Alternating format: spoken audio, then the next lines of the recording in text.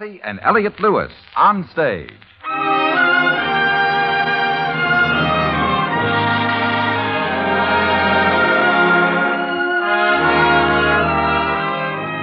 Kathy Lewis, Elliot Lewis, two of the most distinguished names in radio, appearing each week in their own theater, starring in a repertory of transcribed stories of their own and your choosing.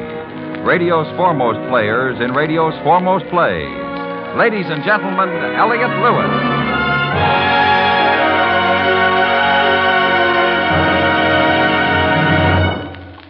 Good evening. May I present my wife, Kathy? Good evening. And before we start tonight, thank you all very, very much for the letters and cards and telegrams wishing us well on our wedding anniversary. We do appreciate your thoughtfulness. We're very grateful. Tonight we're going to please some of you and make others of you angry because the story we're going to do was written for us by E. Jack Newman. And whenever we've done one of Jack's radio plays, we find that you have a remarkable reaction. You're either completely charmed by the party and Eddie and Casey at the bat, or you take a violent dislike to his plays. Now we hope to get a new reaction as we present E. Jack Newman's new radio play, Statement of Facts.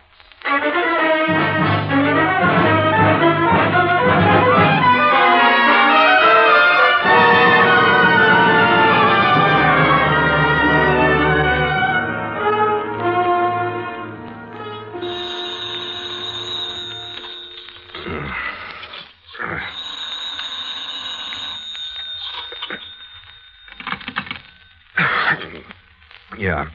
Evergreen 3-1291? Yes. This is the long-distance operator, sir. Evanston calling. My party will speak with anyone at this number. Who's calling? Mr. John Bradford. All right, operator. Just a moment, please. Mr. Bradford, ready with your call to Evergreen 3-1291 in Jackson. Hello, Chris. Here's your party. Go ahead, please. Yeah, thank you. Hello. Hello, Chris. This is Bradford. I'm sorry to wake you up in the middle of the night. She say you're calling from Evanston? Yeah, that's right, Chris. The sheriff here picked up Ellen Dudley a half an hour ago. She was hiding in the restroom in an all-night bus station. Ellen Dudley? Yeah. A friend of mine with the State Highway Patrol was in on it and gave me a ring. Just a lucky accident I found out about it at all. She's being held incommunicado, Chris. Your friend on the Highway Patrol, does he have... Just a patrolman, Chris. That's out. What is it, dear? Is there something... Hold on. John Bradford. Oh, there's something wrong? Chris? Yeah? We have to work fast on this. I know. Dear, can't whatever it is wait until morning? Doesn't he realize you need your rest? Just keep quiet for a minute, will you, Ann? Sorry, dear. Has she sent for anyone? No, I don't think so. Not yet. What do you want to do, Chris? Wait a minute. What time is it? 3:35. Well, I can drive there by 4:15. What's the sheriff's name? Walter Morrow. Can you get to him? Oh, I can try, Chris. Get to him. And tell Sheriff Morrow that the district attorney will hold him personally responsible for the conduct of his office and his officers in this situation. Remind him that the accused is the state's prisoner. Chris, legally, he can hold her for 48 hours. Let me worry about that part of it. You make certain he understands what I just told you. I'll do my best. Right. See you in a little while, John. I think it's terrible that he should call They picked you... up Ellen Randall Dudley out in Evanston. They'll make a spectacle of this thing, or it can be done right. Where's my blue shirt? It's in the laundry, dear. I sent it out this morning. Oh, listen. Aren't you going to shave? No time. Would you like some coffee? Haven't time, Ann. Chris, you can't just rush out of here without... Ann, stop. Please. A million things on my mind. I'm only trying to help you, dear. I know, dear. I'm sorry. Here. Thanks. Why do you always have to handle these things? Huh? When something has to be done right, you seem to be the only one they can count on. Maybe it's because you're the only one who'll get up in the middle of the night. Cufflinks. There. Oh. When will you be home? I don't know. I'll get a nap at the club this afternoon. Don't worry. There was a time when you told me about these I things. just haven't time now, dear. Where's my bill? Who's Ellen Randall Dudley? Don't you read the papers? Yes. That's her. She's a very beautiful woman, isn't she? So they say. Coat. What's she done? I thought you read the papers. I just noticed a picture on the front page. I didn't Goodbye. read about... I wish I had some idea why Read about it, dear. It's all over the papers, the whole story. All you have to do is read about it. You don't have to ask me. I'll do that. So long, Ann. Chris, What now? we aren't very happy these days, are we, Chris? I don't know what we are, Ann. Goodbye. Bye. Why? Why?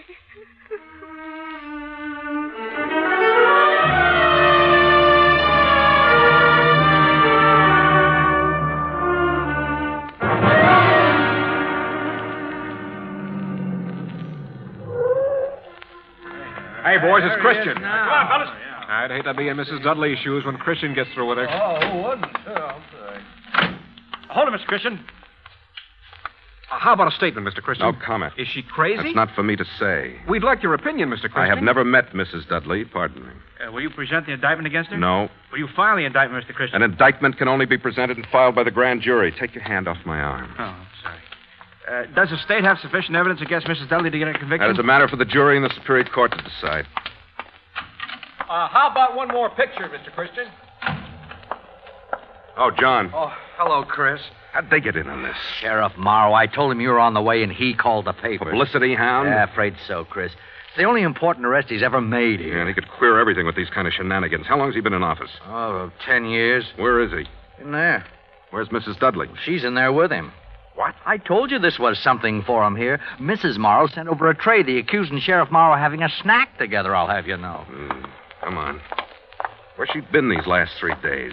I don't know. Made any calls yet? No, I'm sure of that. Somebody's going to try and get to her. Just a minute. Sheriff Morrow left orders he's not to be disturbed. What's your name? I'm Deputy P.J. Thaler. Mr. Thaler, I want you to go and stand by that door over there. Huh? No one, absolutely no one, is to come through that door until I say so. I take my orders from Sheriff Morrow. Taylor, I thought I told you I didn't want anyone around here. You Sheriff Morrow? Yes, who are you? Dale Christian. Oh. Mr. Bradford here explained you were on the way. We can handle this situation all right, Mr. Christian. Is Mrs. Dudley in there? Yes. Is she guarded? No need to Get guard in her. there, John. Don't take your eyes off. Yeah, all right, Chris. Now, look No, here. you look here, Sheriff. You're going to do what I say. Just a minute there, Bradford. He has no right to go into my office. He has every right to go in there, and I'll show you why. Here, you see this? It's a warrant issued yesterday afternoon for the arrest of Ellen Randall Dudley. When you see that seal and that signature, your authority is automatically superseded. No one comes in here and tells me how to run my job. I'm telling you.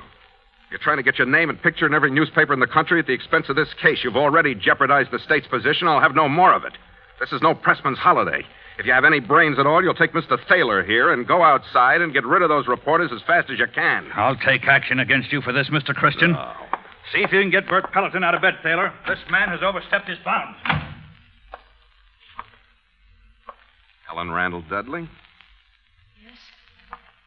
My name is Christian, Mrs. Dudley. I'm the deputy district attorney. All right, John. What are you going to do? Just take a few notes, Mrs. Dudley. What kind of notes? Well, Mr. Bradford's also from my office. He's here to take notes on what you say to me, Mrs. Dudley. Oh. I'm obligated to warn you that whatever you say right now may be used later in the court. You don't have to talk to me unless you want to. Do you understand that? Yes. A little later on, they'll take you into Jackson and you can get some sleep. I suppose you're tired. Yes, I am, Mr. Christian. Well, this won't take long. I'd just like to have your story in your own words. Pardon me? Yes? I don't understand you, Mr. Christian. You just told me that anything I tell you may be used against me in court. Yes. Then I really shouldn't tell you anything. Mrs. Dudley, listen to me. Listen carefully. Yesterday afternoon, I attended a coroner's inquest held in Jackson. It was an inquest into the death of your husband, Robert Ames Dudley. Yes. A coroner's jury there determined that Mr. Dudley came to his death as the result of wounds inflicted by you, his wife. A hatchet was presented as evidence. Mr. Thomas Unger of the Police Crime Laboratory positively identified it as the murder weapon. He showed the coroner's jury that samples of the blood found on the hatchet matched with specimens of your husband's blood. Sergeant Victor Manning also testified and explained that several fingerprints on the murder weapon belonged to you. 2 witnesses, your maid, Ethel Lee Barth, and a neighbor, Mrs. Frank Thompson, gave testimony that further incriminate you. Enough evidence was presented for the coroner's jury to recommend that you be taken into custody and held for the action of the grand jury. Do you understand what I've just told you? Yes, I think so. In a few days, the grand jury will meet and charge you with murdering your husband. There is no doubt that they will make that indictment, Mrs. Dudley. From there, you will be arraigned and later on taken into a court and tried. Do you understand that? Yes. Fine. Now, a frank, honest statement on your part before all these things take place can save a great deal of pain on both sides. Such a statement from you right now may determine the disposition and the proper plea to be entered on your behalf. What do you mean, Mr. Christian? Proper plea. You murdered Roger Ames Dudley on the night of the 13th. Now, the sooner you admit that, the better off you'll be. You make a full confession here. Mr. Bradford will take it down. You'll sign it. You enter a plea of guilty. And I promise you I'll do all I can for you with the court. Is that okay? Suppose I don't admit anything. Then you can expect no clemency. That, of course, is entirely up to you, Mrs. Dudley, but I'm going to tell you that the death house in the state penitentiary has been filled with people who didn't listen to reason while they still had a chance. This is your chance, Mrs. Dudley. Right here and now.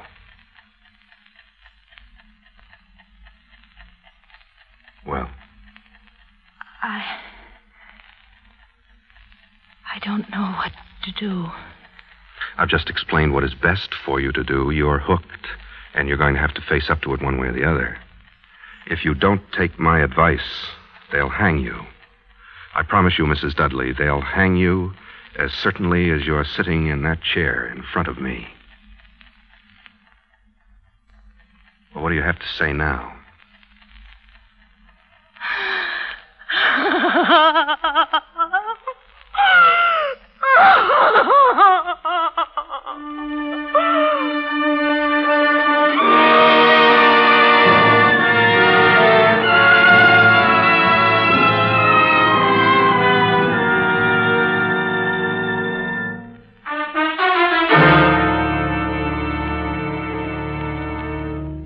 You are listening to Kathy and Elliot Lewis on stage. Tonight's play, Statement of Fact. Another radio first for CBS Radio's wonderful Friday night music show, There's Music in the Air. Tomorrow night, there's music in the air for the first time by Dmitri Tiomkin and Ned Washington, Academy Award-winning songwriters for High Noon. There's Music in the Air will present their song Return to Paradise from the new Gary Cooper, Roberta Haynes movie of the same name. That's on most of these same CBS radio stations.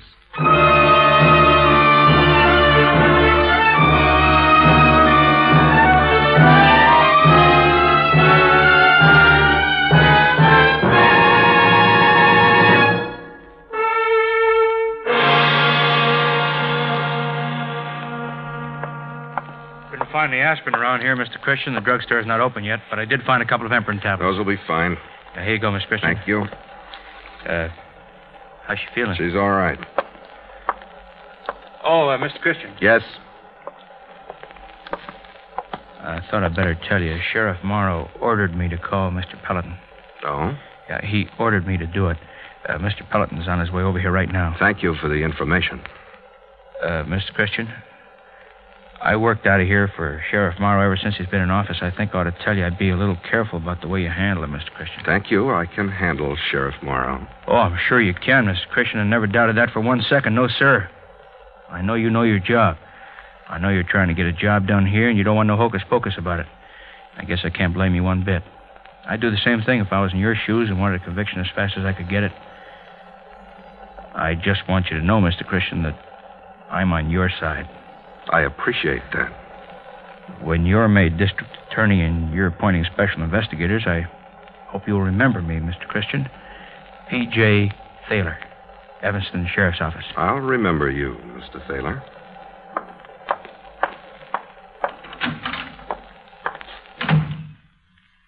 Feeling any better? I guess so. I'm sorry. Of course. Here, these will help. Oh. Now, I hope you've decided to use your head about this, Mrs. Dudley. I want to, Mr. Christian. Sure you do. Suppose you start right from the beginning. Yes. Do you have a cigarette? Oh, sure. Here you go. Thank you. You smoke my brand. Really?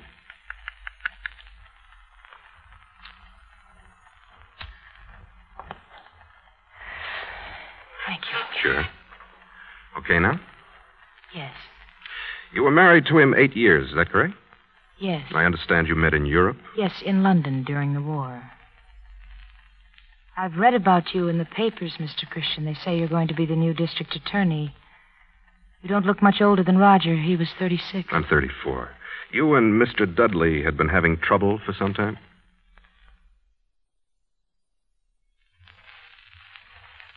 Oh, yes. For years. I imagine you've had some experiences being in the position you are. You talk to many people in a situation like mine? Quite a few, Mrs. Dudley. Last July, you had Mr. Dudley arrested when he came home drunk and threatened you? Yes, but he got out of that very easily. They didn't do a thing to him. Roger was awfully good at talking himself out of things. You didn't prefer charges against him? No, it wouldn't have done any good. He would have gotten out of it anyway. He had a law degree, too, you know. So I understand. Roger never went into practice. He didn't have to.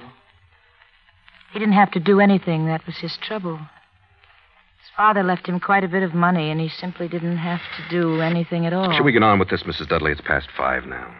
5? Well, I've been up all night long. This makes 4 nights in a row I've gone without sleep. As soon as we finish here, you can get some sleep. I don't feel one bit sleepy. When I first came here, I was dreadfully tired. I thought I could sleep for a week. Now I'm not the least bit tired or sleepy. That's funny. If you'll just start with the events that night. What is today? Friday. I'd be playing bridge this afternoon. There's a dog show tomorrow evening I wanted to go to, but I won't be able to go anywhere now. Do you feel sorry for me, Mr. Christian? I beg your pardon? Do you feel sorry for me? Well, it makes no difference how I feel, Mrs. Dudley. You're an accused prisoner. My job is to get a statement of fact from you. That's why I'm here. Oh. I've explained this once. I'm your friend here. In a courtroom, I'll represent the prosecution, and I'll do everything I can to see to it that you hang. Unless you make a complete confession now. Is that perfectly clear to you, Mrs. Dudley? Yes. And if you have a record of always getting a conviction, that'll help when you run for office, won't it? Mrs. Dudley, my professional career has nothing to do with us.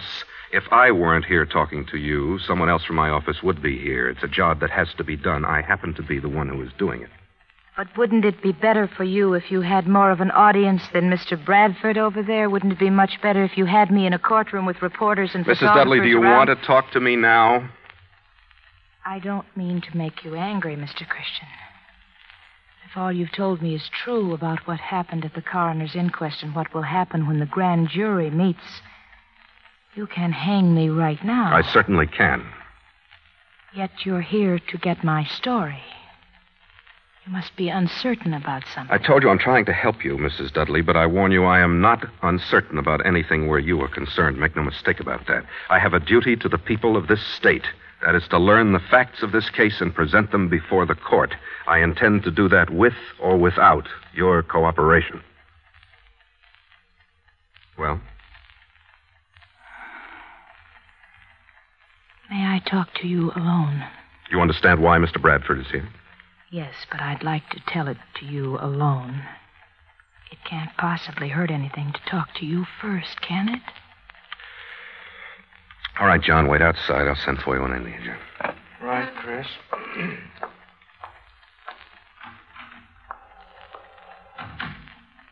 Thank you. All right, Mrs. Dudley. I killed Roger. Tell me how it happened. I was having some people over for dinner that night. I was busy in the kitchen with the maid fixing the dinner. When Roger came downstairs, I asked him to do a simple thing, just a little thing. I asked him to start a fire in the fireplace. It was pretty chilly out, and the fire always made that room look so warm and nice. Have you seen my house? Yes, Mrs. Dudley. Go on, please. I heard him down in the basement getting things ready for the fire. When I looked at the clock, it was past 7. The fire hadn't even been started in the fireplace. Our guests were arriving at 7:30. I asked Roger to come up and make some martinis and let the fire go for a moment. He called me a name. Why? I never knew why he did things like that.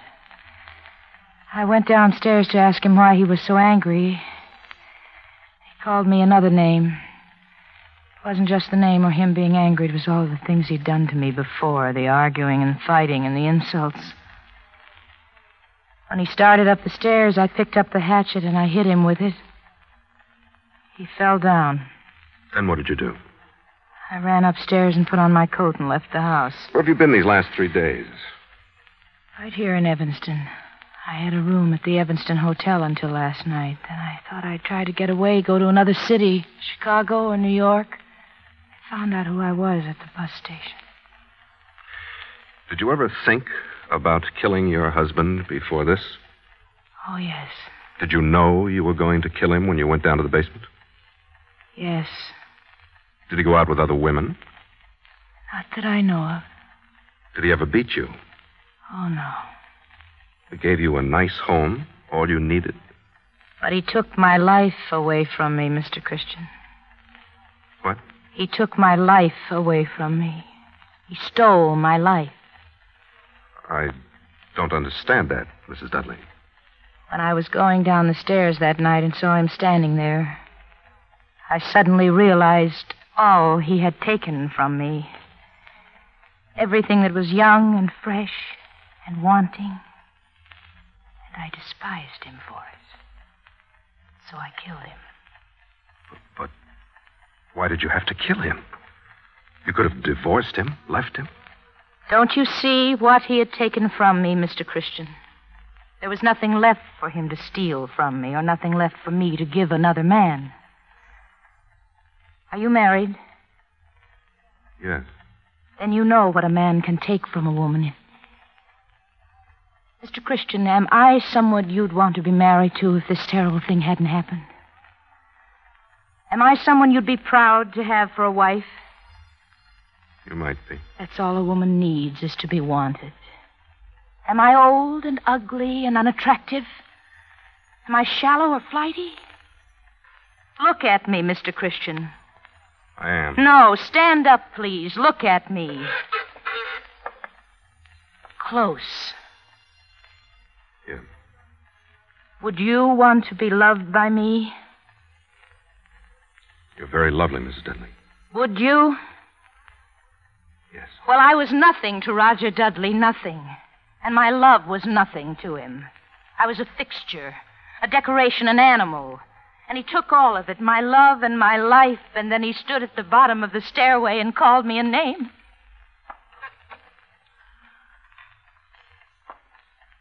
Mrs. Dudley. Mrs. Dudley, listen to me. Listen to me. No one saw this happen. The maid was upstairs in the kitchen. Mrs. Thompson only heard it from next door. Listen to me. You can claim that you did it in self-defense.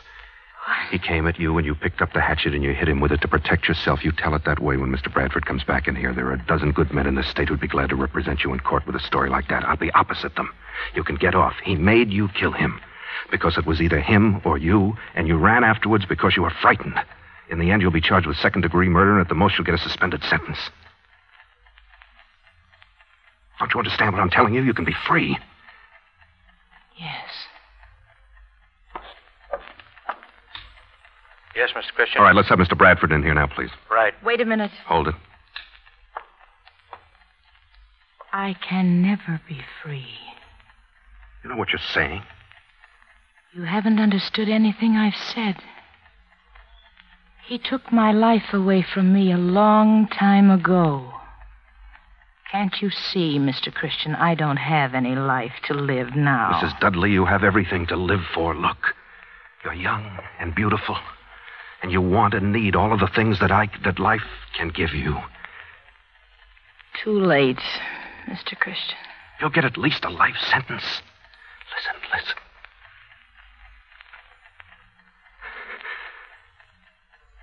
A few minutes ago, you were telling me about your duty to the people of this state, Mr. Christian. Tell me about it now.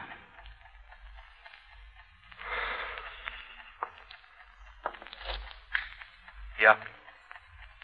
All right. I wanted to talk to you alone like this to make sure I was right. You're no better than he was, Mr. Christian. You'd take a woman and do the same thing to her that he did to me. Until you kissed me just then, I wasn't a person to you. I was an animal, a trapped animal. And if I let you help me escape from this trap, I'd just be escaping into a smaller one. A worse one. With you. You're another Roger Dudley.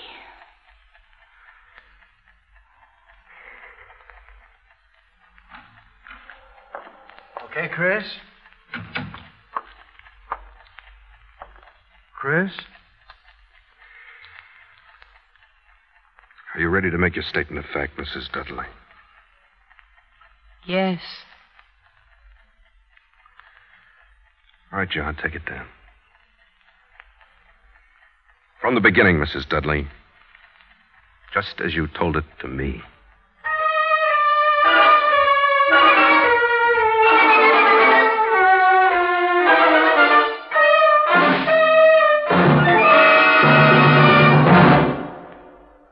Statement of Fact, starring Kathy and Elliot Lewis on stage.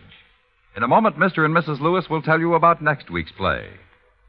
This Saturday morning, it's a most unusual challenge for Tarzan, Lord of the Jungle. The famous adventurer of darkest Africa meets a juvenile delinquent and encounters problems of a very different sort in Tarzan and the Hot Rod Kid. You'll also want to hear the latest episode of Gangbusters, CBS Radio's exciting true crime cases that names names, places, and dates in thrilling accounts of police action against the lawless. Remember, this Saturday night on most of these same CBS radio stations, Tarzan and Gangbusters. And now, once again, Kathy and Elliot Lewis.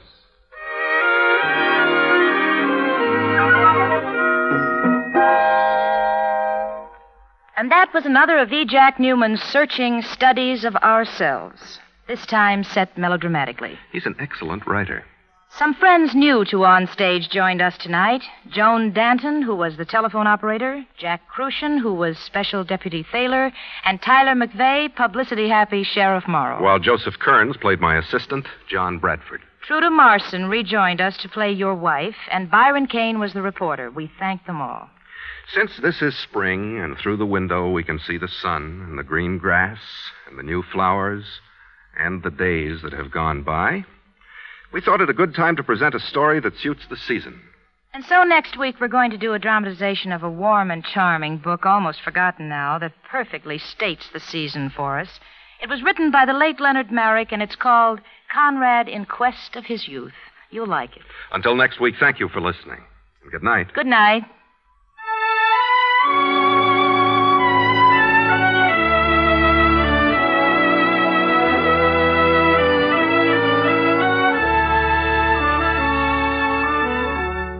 Music for tonight's story was composed and conducted by Fred Steiner.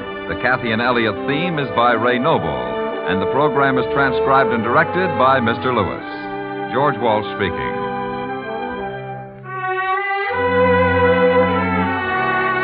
America's 45 million radio families listen most to the CBS Radio Network.